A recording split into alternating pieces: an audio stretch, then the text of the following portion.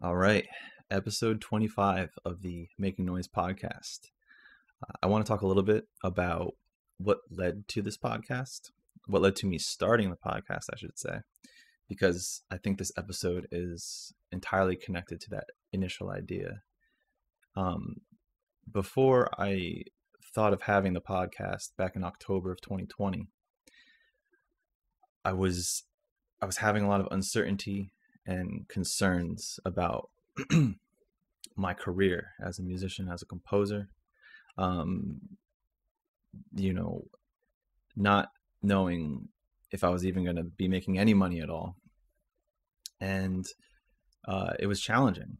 And the way I was feeling in my personal life and the way I was experiencing things was affecting my professional life. And so then I realized how much our personal lives inform our professional lives and vice versa. And we talk a lot about having a work and home life balance. And there is there is obvious separation there, but there is also some overlap too, especially as artists, because the music we create is incredibly personal. I mean, even the program notes for a piece of music could be something literally personal to your own life. And if it's not, then the process or the challenge that we have to go through to create that music is incredibly personal. And then when we finally present it, the vulnerability of that presentation, here's this thing that I created, right? I wear my heart on my sleeve. So thinking about the fact that we're all experiencing the pandemic, I knew undoubtedly that other musicians were experiencing the same things I am, or I was, still today, still experiencing it. Hasn't changed. So I decided, let's have some honest and open conversations about this stuff. That's why I started the podcast. This episode is probably the closest representation of that initial idea.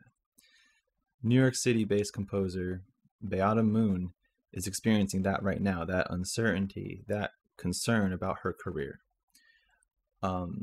She told her story in a NPR radio show about experiencing adverse effects from the COVID vaccine. And she's received quite a bit of backlash about it too, being labeled an anti-vaxxer and all these things that is very uncharitable, which even in the article she makes clear she had full intentions of being fully vaccinated. And because of the mandates in New York City, it makes the prospects of her career much more uncertain. And so this conversation, I want to make it very clear, this conversation is not about whether one should or shouldn't get vaccinated. It's simply about being able to have these conversations, right?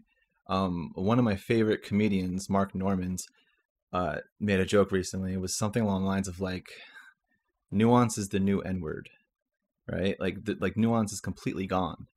No one wants to hear the specifics of any given situation, why something took place. They see a headline, they freak out without even understanding what happened. And so that's why we're having this conversation. We're hoping to find and establish some sort of middle ground. Of course, this is coming from her experience. So this is an opportunity for people who might not agree with something like this to see that perspective, to understand her perspective. At one point, I think Beata said something about we need to learn how to agree to disagree again, because we've become so incredibly divisive. Polarize is now a buzzword, right? We talk about how polarized we are today. Let's stop doing that. Like, stop emotionally reacting to things. Be passionate about what you think and believe in and stuff, but understand that other people have their own things that they're passionate about. We all don't have to be vying for the same thing. And so I think we need to remove these labels as much as we can. Try our best, it's going to happen regardless, right? We all are tribal. We all, fight for our home team. But so does everyone else. So I think that this whole turning things into a war between us versus them and realize that when it really comes down to it, as individuals, we are all doing what we think is right. So I think that's all I really want to say about this. I hope that anyone who watches this, they understand that we're trying to communicate what it is we're trying to communicate here. We're not trying to be against anyone specific. We are trying to present a specific perspective in hopes that people can be a little bit more charitable with their interpretation of what the information they're being given. And one final thing, this should go without saying, but obviously we are not scientists. We are not medical experts. We are just talking about, once again, I've said a bunch of times, but her experience with the vaccine. And like everyone else, we talk about our perspective in some capacity and relay some information that we have from sources that we've read, right? So I want to thank Beata for being on the podcast, to everyone here, because as you can see, it's been a challenging time for her. And this is, we had a couple conversations about what this episode will look like. So thank you, Beata. And without any further delay, here is my conversation with Beata Moon. My name is Adam Kanal, and I am a collaborative composer. Join me in the search for a career in classical music. This is the Making Noise podcast. I'm incredibly honored that you're here, and in this wild time that we've been going through, the pandemic and the quarantines, and we're still having this crazy fluctuation and stuff. But I found out about you as we've been talking. I found out about you through the NPR article, and I don't remember exactly what the title was, but it had something to do with like New York City composer, something with adverse effects with the vaccine. And I read the article and I was incredibly touched and concerned, like for you, but also for our community, the global community, in the reaction that you've been receiving and stuff like that. So I was hoping maybe you could talk a little bit about your experience, what led to that article, maybe what sort of things you're experiencing now. Well, thanks so much, Adam. And I really appreciate you reaching out and being open to hearing my side of the story. And thank you to whoever might be watching. Thank you for listening as well. I got so many emails from people after that story aired. It was first on the radio, and then there was a digital story later. But so many people thanking me for speaking out because they were going through similar situations, having adverse effects, and being afraid to say anything because of the fear of being vilified. And I'm not really on social media, which I'm happy about, because when I looked on someone else's Facebook to see responses, there were a lot of not nice responses. And it made me think about how, social media in general is not really a healthy place to spend too much time on. And also just about young people, and I'm not saying these people who said the not nice comments, they're bad people, because, I think on social media, it's just so easy to be mean and to just pile on someone and make assumptions without really knowing everything. Because I spoke to the reporter for over an hour, and this was a 5-minute segment. So hopefully people will try to remember that any news or story is just condensed and it doesn't really tell the whole picture. But so one of the messages that I hope will come out of our talk is that, for people to just try to have more of an open mind and to not make assumptions and to be kind to one another, to themselves, and also to the planet, because we really need to do that. That's something else that I'm really concerned about. And I also just want to plug, if you haven't seen the Netflix documentary, The Social Dilemma, have you seen that? I have, Um, yes. okay. Well, there's also, I think, Tristan Harris, who was part of that movie, and he was on Google. He has this organization called the Center for Humane Technology that is trying to make tech more, not so toxic. And he wrote this article in the Times a couple years ago, and he quoted this Edward Wilson, who is a renowned father of sociobiology. And, he was asked whether humans would be able to solve the crisis that would confront them. And his response was, the real problem is that we have Paleolithic emotions, medieval institutions, and godlike tech, which I think sums it up so well that, and we're in such a time right now where we're going through this trauma, like everyone is struggling. There's so much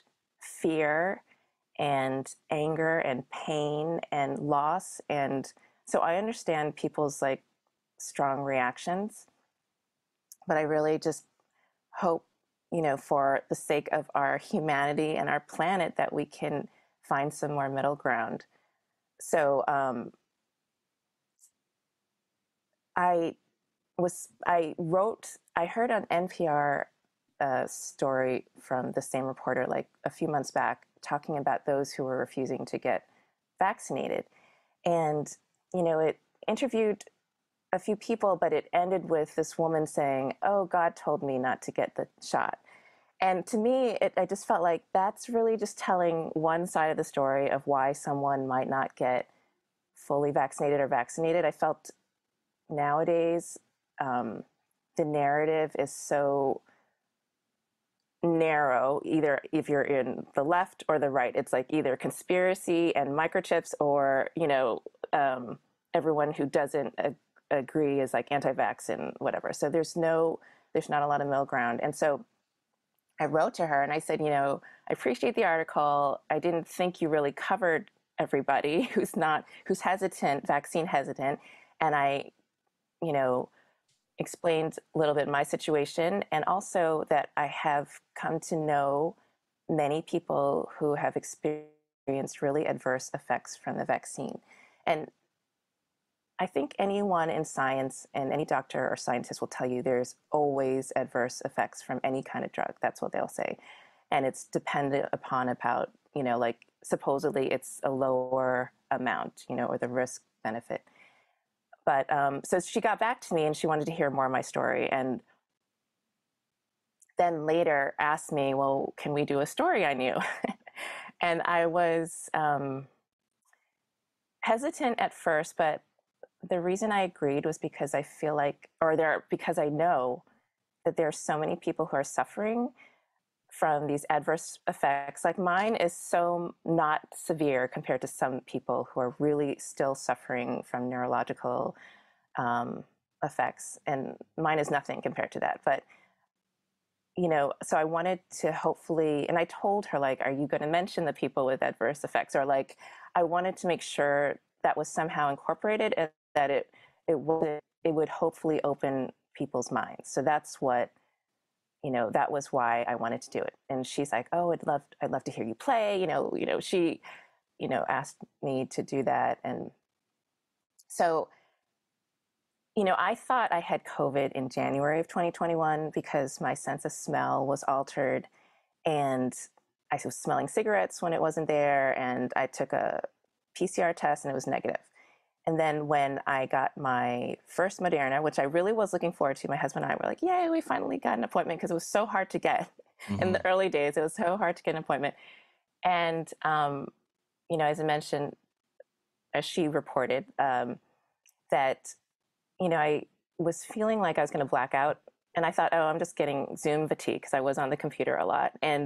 But the day when in the middle of the night, when I woke up so dizzy and nauseous, I was afraid I would fall if I stood up, and it was mostly dizziness. The tinnitus didn't come back as prominently until the relapse. So initially it was dizziness with a little bit of ear ringing, but fatigue. And so I my husband had to take me to the urgent care because I couldn't even like walk really. And they did all these tests and they said, oh, you have COVID. And I was just like shocked because I've been super, super careful. Like anyone who knows me, like I hardly was in public places. I wore masks. It's really puzzling and frustrating when you think you're doing everything and then like you still get it. But so that dizziness, like I did go online, like dizziness, COVID vaccine or COVID. And I did find this vestibular forum of people just trying to find remedies for what they were going through. And this is not an anti-vax. This is not a conspiracy. Most of them are just like, oh, I'm going to get my second shot, or I had my booster. Like everyone there is just like, wait a minute, I'm feeling dizzy too, or I have this ear ringing too, or my muscles twitching, or I suddenly have these incredible headaches that I never had before. And people made the assumption from that 5-minute segment that I did not consult medical professionals, which is not true. I have, I have medical notes that, I submitted to my places of work, and they were all very sympathetic, even the HR, very understanding, because by that time, when I had the relapse, so I got better a little bit, but when I had a relapse in the summer, that's when the ear ringing came back more, like not so much the dizziness, but the ear ringing. And it's not like debilitating. I'm very grateful. It's like, I know some people have it constant. For me, it comes and goes. But I'm just afraid that it will get worse because I've read of so many stories of people having their tinnitus worse. And I'm not 100% sure it's from the vaccine. It could be from COVID. It could be my age. I don't think it's because I'm a musician, because I'm a classical musician. I'm a pianist. I haven't been in rock bands. I'm not sitting near the percussion. I haven't really been in loud environments. So I don't think that's why. But I mean, it could be, my age or having had COVID. But there are many people, and there are studies being done that link, or are still being done. They're trying to figure out, because no one knows anything for sure, that are trying to figure out, well, what is this? Why are all these people reporting tinnitus after the vaccine when they hadn't experienced it before? And after this article, a couple of people said, well, I had tinnitus before the vaccine and it got worse, or it changed after the vaccine. And, other musicians wrote me, and one said, like, I lost hearing in one ear after the second shot. So people just assume that I immediately just, they were like, doesn't she know it's from COVID? I don't think anyone knows for sure anything, because science is supposed to evolve, and, we're still learning new things. And so, my inclination is that I do think it is from the vaccine, just because from the dizziness and from learning about all these people who are still suffering from adverse effects. And I actually wanted to convey that these strict one-size-fits-all mandates are really hurting people. I thought that was going to be more of the message, that, why can't there be more flexibility? Like if someone has natural immunity, which I still don't understand why here in the US it's not given more credit, because, our bodies are amazing things. And, I think science is trying to copy what the immune system can do. And I've been in dialogue with infectious disease person, a virologist. Like I have cousins who are doctors, which reminds me, I mentioned to you, Z-Dog MD is a doctor who goes online, and he's very alt-middle. And I appreciate a lot of his viewpoints because it's more nuanced. It's not just like right or left, but he kind of covers all of it. And she recommended him. And he talks about natural immunity. Why is this, press for vaccine passports? Why not immunity passports? Because I still have immunity. I actually just got my antibodies tested recently in December, and I still have moderate to strong. So with one dose and a natural immunity, that's equivalent to 2 doses of, vaccine. But, and feel free to stop me at any point. No, I what you're saying is, yeah, I want you to keep on your flow. You're on a nice flow. There's a lot that so I guess, and I appreciated you getting your email, because you're giving me a chance to say more of what, wasn't explained. And I also, I really fear for the push to booster and even vaccinate like young children and young healthy adults, because there have been studies where the myocarditis is more risky from the vaccine for young men and boys than it is from COVID. And we just don't hear that, though, you know, in mainstream media. So I just want people to be healthy and to just be careful. Like if, you know, if you had the booster or if your child has had the shot, just be super aware of, like, don't dismiss any kind of like, why do I feel that way? Like, don't just think it's all anxiety. Like if you like have heart palpitations or, you know, just be aware of the symptoms and don't just put it off, because there have been a lot of instances where healthy young people have heart problems now. And so Yeah, I that's why I think wanted to talk about it more. I'm so glad with so much of what you said, and thank you for explaining things like that.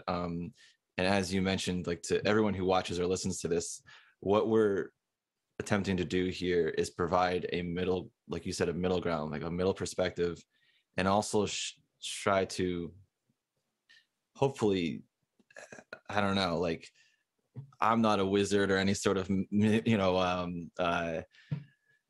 what's the word, like influencer or like guru, whatever you want to call it, I don't know, but hopefully that people can at least remain open-minded, because like you said with the vaccines alone, right, on the whole they're mostly safe, like they're very safe, but the risk isn't zero, right? Like there are people who are affected by it. Right. And the thing is, if you force them, you know, like take away their work, or it's just, it's wrong, because they're not unsafe to people, especially people who have had COVID. Like I can sympathize for the frontline workers who don't, you know, didn't want to get vaccinated, because they've had, a lot of them had COVID, they have natural immunity, and that's, you know, not being counted. And in many places in Europe, you can either show proof of immunity or vaccine, you know, immunity from natural immunity or from the vaccine, but not just solely the vaccine, which is still like, even the booster is only from the first formula. I think it was alpha or whatever. And the two FDA vaccine experts resigned, I think, after the push for boosters, because they were saying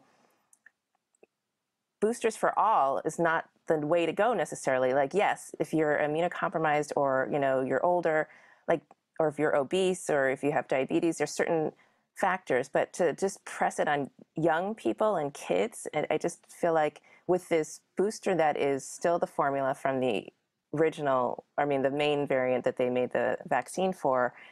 And, you know, I'm no medical expert at all. I've just been trying to read and learn and have dialogue with different people and different opinions. And I just, you know, I feel like we need to respect people's choices, and especially people, like when you read or hear of their stories where, because they were forced to get another shot because of work, and now they're incapacitated. And yet, because the CDC's guidelines, like for side effects, are so limited, like it doesn't even list dizziness or tinnitus, like it's just headache or, you know, fever, like, and because of that, like, even though my supervisors were all sympathetic, it was the legal departments of the organizations like, oh, well, according to CDC, you know, we can't, well, you know, we defer to the CDC, which has such limited guidelines, and it's hurting so many people. And it just makes me fear, you know, people are going to lose trust. I mean, there's already a lack of trust, but it's going to further erode trust in, you know, health policy and government. And Absolutely. I really think what you said, how you said you're reading things, you're trying to educate yourself, right? yeah, I think it's important that people recognize, like, anyone who listens to this and might be critical, we're all trying to understand this. We're all reading things. And going back to what you said about the social dilemma, this is where that connects in, is that our phones and everything, as we know, is completely curated to what we would want to see. Also, the things that would tip us off to getting pissed or something. Right. Right. Which is pretty scary. Yeah. Yeah. So, I mean, all like anything that any of us reads, don't assume that you don't have a bias. Right. Right. Like we all have our biases. We're going to, like many of us do, we'll see a headline and be like, what the hell? But then never read the article. Right. Right. Or even if we read the article, we're not exactly reading exactly, we're not. Or you jump to conclusions or make assumptions without really knowing the full story. And like you said earlier, too, is that journalists have a job where they need to compile this information into a concise way. But at the same time, journals need to sell articles and stuff, right? So there's headlines that are going to be put out there that are more eye-catching and make people want to read or click or whatever. And so I only say this just for everyone to have this in mind, that like, one can quickly jump to conclusions, like you said earlier, about, oh, well, this is an anti-vaxxer, I don't need to hear that. It's like, that's not the scenario. Right. And your example right here is an example. It's not what do they call it? It's not an anecdote, because at what point does an anecdote actually become a statistic? Exactly. I mean, and what they say, when is it coincidence? How can you prove causal? Which I understand, but supposedly there are many signals out there about how this affects certain people. Like I've been reading how those who had prior COVID, like so many people might have had asymptomatic COVID, but that even a first dose could it activates a immune response within your body. Like it's all about your immune system like going haywire, and that like if you had like some people on this forum, like they had they had dizziness issues before, but that got reactivated, after when it was dormant for like years and years. And same thing, like people who had Lyme disease, or then they realized they had Lyme disease. Like there's just so many things we don't know about it still, and that it does affect certain people. I'm glad it's not a majority of people, but those people that it's affecting, we just want to ignore or don't want to deal with, because it's easier to say like, no, it's easier to be black and white, good, bad, when most of the time there's just too much gray area, and it takes more work and effort, because then we'll have to be like, oh, I have to really think about it, and I can't just label that person and put that person, off or dismiss that person. It takes more work to be in the gray, more nuanced area. That's a really good point. It does take a lot more work to put yourself in that position where you're willing to concede, or is concede the right word, right? Concede an argument. I think so. I mean, I know what you're saying. Yeah. Concede, yeah. I understand what you're saying. I mean, it's, we don't like to be wrong. No one likes to be wrong. And also, we're incredibly tribal, like confirmation bias really does allow us to just stay in whatever it is that we believe without confronting anything that might be otherwise, or think, feeling like we should. Right. And because right now we are all so overcome with fear, which I understand. Like, I mean, and I think fear is like, just makes us become tribal, because like, it's just a protective thing. And the thing is, I meant to write down this, I think it's Nikki. Oh, I forgot the name of the poet, but she was saying we should all be earthlings, stop with this race, gender, everything. We're human beings, we're earthlings, and we're all in this together. Like, people forget that vax, anti-vax, I think we can all safely say that we all want this pandemic to end. Everyone does. We all want to be healthy. We all want to be safe. People have different opinions. Like I've been told, oh, the science says this, or doctors say this, but actually, like, the science is still evolving. The science they're still figuring out. And there are many scientists and doctors who don't agree with the mainstream media, but they are considered fringe now because of the need to have this strict narrative. And there is a range, like it is, and you know, like with the social dilemma, I think they're saying it's so hard now with social media that we don't have a shared truth. Like today's January 6th, you know, with, Oh yeah. you know, there's no shared truth about so many things. And, you know, how do we find common ground, and how do we find the middle, I feel like. But I think, you know, there's so much pain and anger and just fear and loss that, like, the one thing that I'm learning, like the first thing towards healing is to name what it is. So like, you know, naming that this is so frustrating or so angering, but don't try to just like put it all on who you think, oh, well, she's anti-vax, it's all her fault, you know, or like, you know, it's just easier to just like find someone to dump it on. But I don't think that's necessarily, it's not going to solve the problem. It could actually make things worse. Like if you keep alienating people who, you know, there's so much division already. Like, and also with the planet, like the extreme weather is not going to discriminate. Although I think the global south, like those countries where there's drought, they're going to suffer more, unfortunately, first. But like we've been seeing it with the fires and the floods and everything. It's like we have to come together as earthlings, as human beings, to really address this. And instead of like our country and their country, or our state and your state, you know, it's just, in order for us to move forward, we really need to find middle ground. Oh man, that's so true. I'm so glad that you're you're laying it out in that way. I mean, the majority of the people, like this podcast, it's a music podcast, right? So like I said in the beginning, that my hope is that, you know, the people who this reaches, who are mainly musicians, like we recognize that commonality between us is that we're all musicians. Right. You're a musician who has this situation that leads to some level of suffering, right? But then there are also a lot of friends of mine and people who I know that aren't musicians that still listen to this. Right. And so but the thing is too, is I would argue that most of us like music. Those who don't, something's wrong. But unless they can't hear, you know, or they're sure. hearing impaired, or maybe they can feel the vibrations. Maybe they enjoy vibrations then, you know. And it's kind of interesting that, like, you know, so many of the people who emailed, like I had a few who were questioning, but most of them were supportive. And a lot of them musicians saying, like, I don't know what to do if they're going to demand the booster.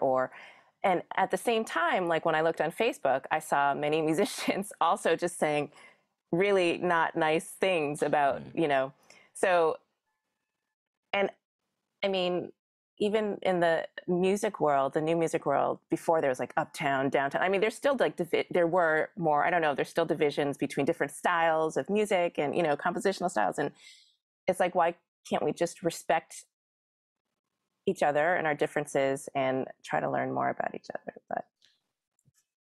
But that is there's something that's really ringing in my ear right now, and it's the term inclusivity, right? yeah, Inclusivity is a very big term, especially in our field right now. right. And it feels entirely exclusive to me when people are very dismissive.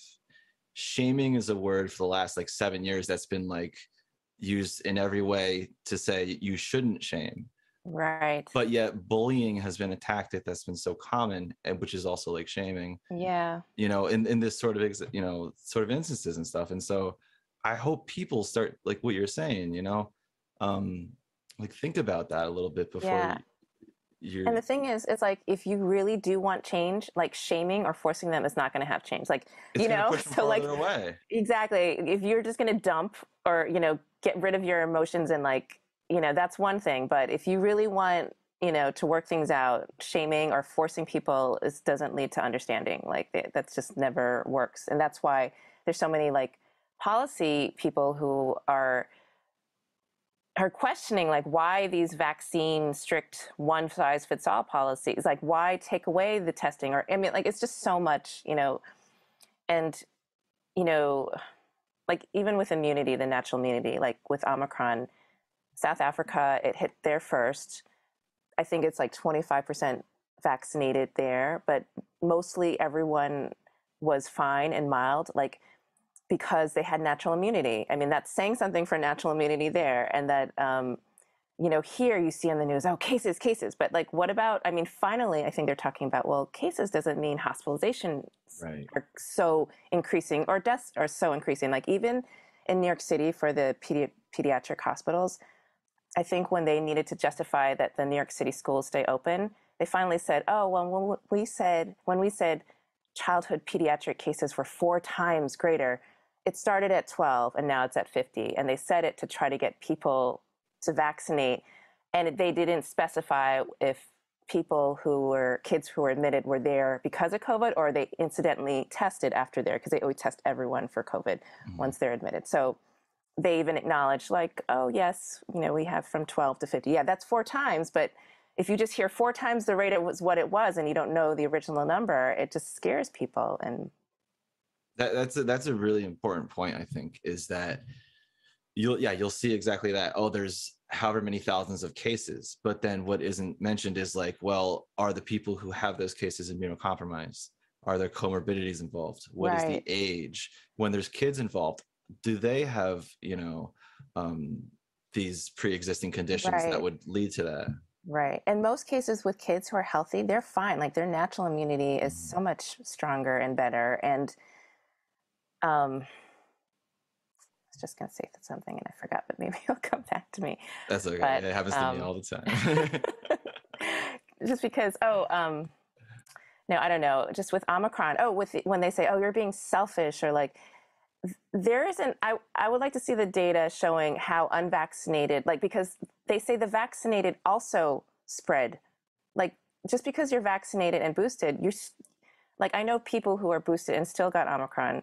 I know, like, we know of the breakthrough infections. And at first they said it was so rare, but that makes me question, is it really rare? Because I just know so many people who've gotten it, it makes you question because they're not transparent. Like, be transparent about the adverse effects, be transparent. It's like informed consent. Tell people of what the risk is, and for people's own health, what their issues are, they can decide. Because they're making it like the unvaccinated are so like evil and spreading this disease when it's not the case, especially now with Omicron, where both vaccinated and unvaccinated like are spreading. And even with Delta, I think that was the case. And it's just, like what you said, the shaming and the vilifying them is not helping anything. That's exactly the thing. Like you just said, people saying it's selfish that you're not getting the vaccine and stuff. It's like that attitude right there. I totally understand that people are thinking in terms of the collective, of the, we the people as a whole. But even scientists don't even agree on that. Right, like, not everyone does. Exactly. Yeah. And approaching things in that way, like you said earlier, like trying to force someone into something is gonna make them less likely to do it. Mm-hmm. And it's going to create more vaccine hesitancy and like in the future, or and democracy, we're such in a fragile place right now, I feel like, and this is not helping. Like these mandates do not help, and even the censorship, like, or just the either the extreme right or the extreme left. There's just similarities in how the extremes vilify each other and don't give one another a chance. Like, so some of the adverse people affected adversely, they went on a panel by Senator Ron Johnson, who I am not a fan of. And actually the only thing that I appreciated was that he's giving these people with adverse effects a voice. But like people I know, friends, like would not even look at it because, oh, well, that's Ron Johnson, that's conspiracy. Like they won't even give it a chance, even though they were credentialed doctors from Stanford, from MIT, from Harvard, like people telling their stories. Like they just assume that it's all conspiracy theory. And it's unfortunate because I think a lot of the other things that he does, with the elections are not, like his motives could be political opportunism, but certain things you just can't just block out everything, like there could be like certain truths everywhere, you know, like everyone is just, you know, not giving anyone a chance, just completely shutting the door. And same thing even with cancel culture. I find that to do the similar thing. Like, oh, that person said that one thing, or immediately let's just deplatform. You know, that also is not helpful at all, I don't think, to finding common ground. That's the such a like uncharitable way of interpreting things, that you see something or hear something that someone says or does, and you immediately go to the worst case scenario. Right. You don't give them the benefit of the doubt. Yeah. Exactly. And this is sort of that conversation of intent versus impact, you know, and I'm of the mind that intent always matters. Of course, impact matters too. Right. But you can't disconnect it. Right. And you can't just, you know, ignore the intent. Like if it was not intentional, but I know it made an impact, but you just can't ignore that it wasn't coming from a place, you know, right, evil or whatever, or malice, you know. So. I had a weird scenario once. I was in a it was a car accident in the sense that my car was damaged, but I was driving down a country road in New Jersey, like through farms and stuff, and I saw a deer on this other side of the road, and it was just kind of standing there, and I was like, kind of like, I should probably slow down, like maybe 45 miles an hour, and then the car come the other way. Last minute, the deer jumps out and the car hits the deer. Oh no. Deer goes up in the air, lands on the hood of my car. Oh my gosh. It's not a pretty story. I'm not going to finish the rest of that. Gosh. Like, you know, but I get out of the car. I was fine. I was a little frazzled, but I looked over, and the woman who hit the deer was like walking over to me, and I was like, "Are you okay?" And she was just crying and came over and gave me a hug. Aw. And like in that situation, I was like, oh, "This is bizarre," but like this woman has to, you know, she's so emotionally overwhelmed that, you know. And I sort of thought about it later, and I was like, in that situation, not that it was justified, but like I could have gotten frustrated or mad. Right. Like why weren't you paying attention? Right. And I'm also in no way trying to paint myself as some beautiful human, right? It's just you draw on your own experiences, right? And so like I think in examples like car accidents, or like even with kids, like siblings fighting, you know, and the parent will be like, you know, telling them to stop, and then, oh, she hit me. Why did she hit you? What happened? And then it's like, oh well, I took this from her. And it's like, well, don't do that. You know, yeah. So I mean, like these aren't great examples. I'm not exactly laying out a beautiful analogy. I understand what you're saying. I mean, that there's so much misunderstanding. We make so many assumptions, and we all carry our biases. And I mean, it's hard. The thing is, like, I feel like we need to start with a self. We have to look inward first. Like, what are my biases? You know, and then also it's hard to do, and I'm still working on this, but like how to separate or try to see in those instances, like, why is this, like, especially like, you know, I work with kids a lot through teaching artist work, which we can talk about too at some point. But just, you know, that like, you know, sometimes your buttons can be so pushed, you know, and then it's like, wait a minute, okay, how am I feeling right now? And what's going on? And it's hard to like not suddenly immediately act out upon our feelings, because I feel like this society and most cultures, we're taught like, oh, just be happy, you know, everything is great. Like, don't be sad, don't be angry. Like certain feelings are not acceptable. But as human beings, we have this range of emotions, and if we don't acknowledge them, they're just going to keep popping up, like that whack-a-mole. Like if you're sad and hurt or anger and like, oh no, I'm fine, it's just going to come out in another way. And I think like we need to learn to be aware of how we're feeling. Like, oh my gosh, that's making me really angry. Am I going to push that, like press the angry emoticon like right away, or whatever, you know, impulse, you know, to do? Or am I going to think for a moment and just take a pause?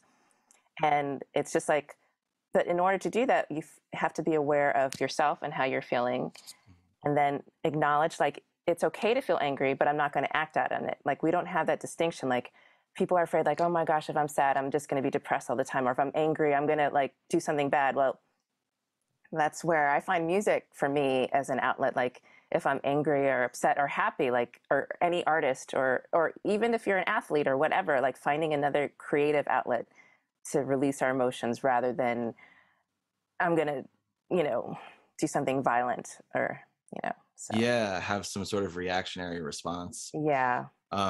This is actually perfect way to mention this book right here. Can you see that? Right. The Righteous Mind. Yeah, I started reading that. Thanks for the recommendation. Absolutely. I've mentioned it several times on this podcast because clearly it's always necessary. Yeah.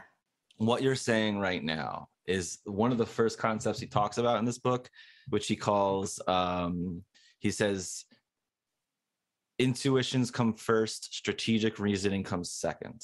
Mm-hmm. And one of the things he gets at with that point is, if you say some sort of argument like, oh, people are dying from corn, whatever, and then I'm a corn farmer or something like that, and I'll be like, what are you talking about? Yeah. No, they're not. And right. then you're like, well, these studies show this, and then my reaction to that would be to go through some sort of reasoning process to prove why my emotional response is right, even when I know I'm wrong.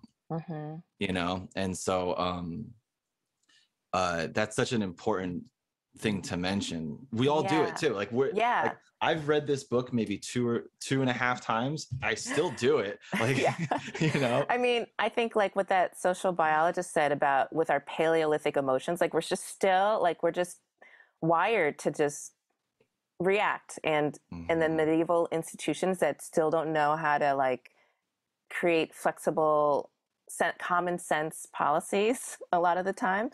And then this tech, which is scary, which, as you said, like I think they said, if you Google climate change, depending upon what you've put in before, if you live in a blue state or red state, it'll either come up with, hoax or, global warming, something that it will just feed. Like, so we're in these echo chambers, and yeah, it's hard to. And because of this pandemic and all this trauma, like we're all experiencing, like there's been so much loss, like, work, not loss of life. Like, I mean, there's loss of the way, we used to be in the world. And I know for some people, like, I wouldn't want it to go back to the way it was, because I don't think that the way it was, we need to do better than that, now that we've learned about so many issues, like, but, there is a loss there, and it is frustrating, and I feel like we have to go through this mourning, like this, acknowledge that we still are going through this, but, separating and othering and piling on other people is not going to help us. And especially with the earth and the climate and with the climate crisis, like, it's just going to get worse. And I feel like resilience is a word now that we need to learn and teach our children and ourselves, because I think being resilient is being able to adjust and adapt to the situation. Like, Omicron, like, hopefully what they're saying, it's going to become an endemic, like the cold, like the flu virus, where it's not going to kill as many people. The flu kills people too. It's just that never to, not like to the extent. So, I just hope that we can all build resilience and more compassion. And I've just become like more involved, like with climate, like, and just with my music. I think in general, for me, I just feel like it has been an outlet. It's been helpful to me to find, to use music as a way to express however I'm feeling. And whether it's music or writing or dancing or running or, whatever, cooking, whatever people choose, I just hope they find more time to do that and less time on social media. So, and more time in nature, and hopefully to try to, acknowledge the whole world. And I mean, I have a bunch of books. That's why I've been telling you, like, this is another one that I'm reading with Jane Goodall with Oh, About Hope. yeah. Because like she says, I mean, I'm in the very beginning, but still, you know, I don't know if it was her that said it, but someone said, like, hope is like a muscle. Like, you have to work at it. It's not like to be hopeful. Like it's something like to be resilient and to have hope. It takes work, just like to be in the gray area and not just be black and white. To make things better requires work. But I think that's also like self-care, like kindness and giving grace to yourself, and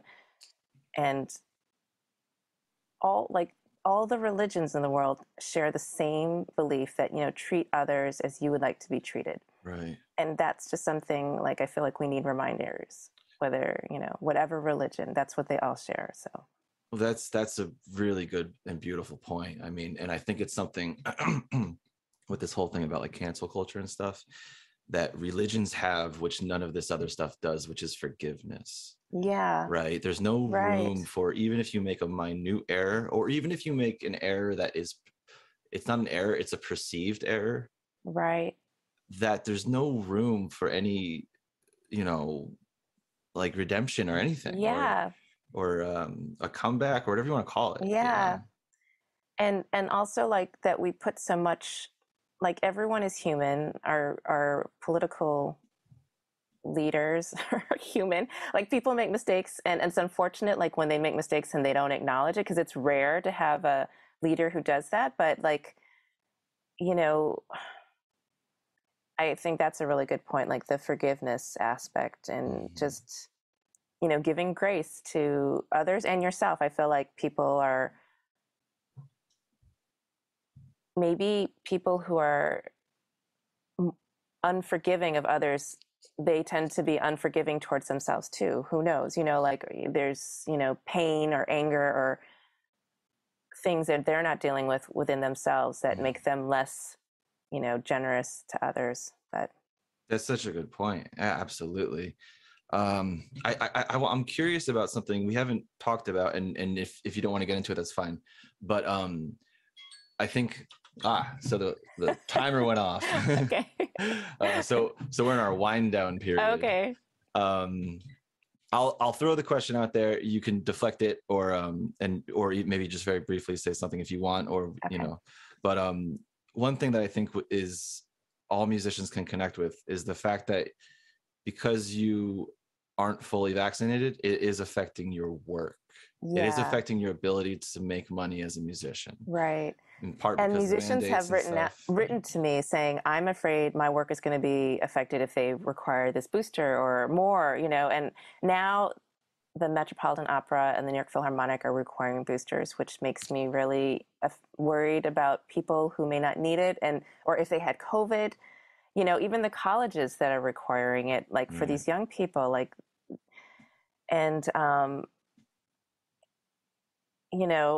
I'm fortunate. Like I feel very grateful. Like I still have some virtual work. It's definitely tapering off now that this new semester's here. And now that New York City, before it had one vaccine was enough, now it's two. So now that's like limiting more. But, I'm fortunate, like my husband is working and he's not, a musician, but I feel for musicians and everyone who's affected, who are having to make a choice between work and these inflexible mandates that are not really making people healthier or safer, that are just creating more stress and trauma, financial stress. Who knows, are you going to make someone homeless that way?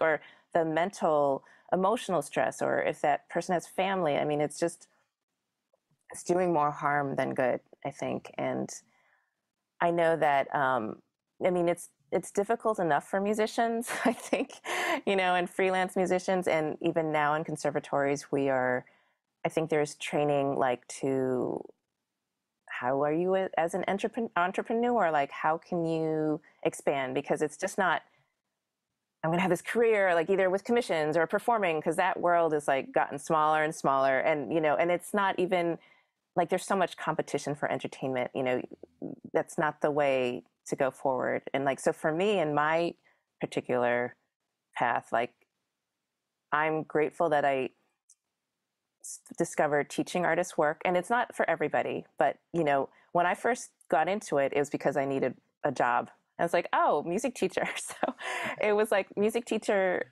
needed in the Bronx, and I was at Juilliard. I took a leave of absence. I needed work because I just needed to figure out what I wanted to do for myself. This was before I started composing. I was a piano major, and it was a private school, it was a Catholic school, so I didn't have to be, accredited. And she saw Juilliard. It's like, okay, great. I was like, okay, but it was such a learning experience. And oh my gosh, like I'm proud of myself that I survived the entire year, but I learned so much. Like, I had made so many assumptions, like, oh, everyone knows what a melody is. Everyone knows about this. And it just made me research, like, oh, not everyone has that same, music background or access to music. Like, growing up, there was choir or glee club. Like, there were music programs. That's not the case in every school nowadays. And so that, and then I also I got into composing as well. But just that, so teaching artist work for me is just a way that I find like I'm becoming just more involved and activist, just, about the climate, about just everything, like the inequities, everything that's going on right now. And, but I think, so for me, music has kind of been an expression of that, or like, how can I use music for social change? Mm-hmm. And that's what I feel like teaching artist work is really about. Not just, and that's my definition of it. I don't think there's one set definition, but I think for musicians, like, everyone needs to find out and ask him or herself or themselves, like, what what work is going to work for you. Because like I grew up thinking, oh, I'm going to be a classical concert pianist, like, Vladimir Horowitz or whatever, and that, like, in going to Juilliard and realizing, like, oh my gosh, everyone is so good, like, that path wasn't making me happy, and it's not what I would want to do, so I think we definitely need to expand on what it is. And I think now people, like they say, people have left the workforce either because they don't want to get vaccinated, or they're realizing, they have more flexibility, or they're having more time at home. They don't want to commute.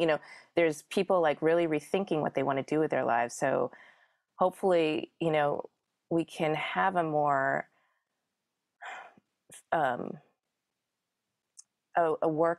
flexible work environment, so that people can either work from home or can, having a podcast, or, doing virtual sessions. It can be hybrid. It doesn't, I think there are some positive things, like Zoom. At least you could have people all over the world attending, even though one-on-one, you can't replace that. But, how can reimagine, like, so using our imagination to imagine different possibilities. And I think as artists and musicians, like, we can do that. But so did I answer your question? Absolutely. No, I think that was a beautiful way too, to sort of, come to a nice close. Honestly, it feels, it was really optimistic and positive. And I think all of us need that, Well, thank you, Adam. And I do appreciate, again, all that you're doing, and like, again, for giving me a chance to talk more than a 5-minute clip. And, I appreciate all that you're doing. So, and I think I'll just say one last thing, that one thing that I've been trying to incorporate more is just to take deep breaths, which they do say, like, physiologically, like, like, I think if you exhale slower than your inhale, it does something to your vagus nerve, or like, it physiologically will calm you down. So like, when you're feeling so emotional or angry, and it's hard, of course, if you're wearing a mask or out and about, but like, when you're able to, I try to take longer, deep breaths, and that's to help me stay less stressed. And, and there are things that people can do, like, whatever keeps them healthy and sane. And just, the vitamin D3, like, why aren't people talking about that boosts your immune system? Vitamin C and zinc and quercetin, and just things to do about your health that, I think we shouldn't take anything for granted anymore. So hopefully we can all just reimagine a better future and better possibilities. So so well said. So well said. Thanks. I'm so excited, and thank you so much for everything. Often I ask if there's any social media or anything that you would want to plug. I admire so much that you don't. But is there a way that people could support you or anything? Whether that's, I don't know if you have concerts coming up or like a program you're a part of. Or thank you. I mean, I want people to stay healthy and to, try to keep an open mind. I mean, I do have a SoundCloud. I am on LinkedIn, but no, I mean, I want people to look within, because I feel like you have to start with the self first. So the more self-awareness, and give yourself grace, be kind to yourself, be kind to others, be kind to this planet, the earth. Maybe that's just all I'll say, so that if people can do that, and that, it's okay to disagree. Like, we can agree to disagree, that can we go back to that? And yeah, so. That's great. If there's one thing I am aware of the new music community, is that most of us are incredibly empathetic and caring, and we have the capacity to do that. And to echo what you're saying, that I hope that we're able to harness that, Thank you. Beata, thank you so much. I hope that everything from here on out is smooth sailing, shall we say? Thank you. Thanks so much. Absolutely.